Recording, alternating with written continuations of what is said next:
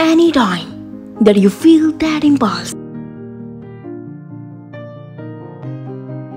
or call within you to be kind or to send a message of love, encouragement, or appreciation to someone, do it.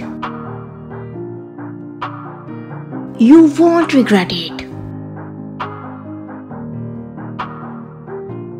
Do not underestimate the impact that your kindness will have on someone else's life.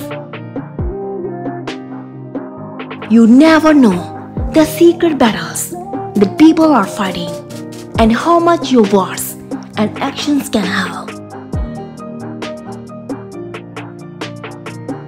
That thought of kindness that came through when you were at peace isn't there without purpose.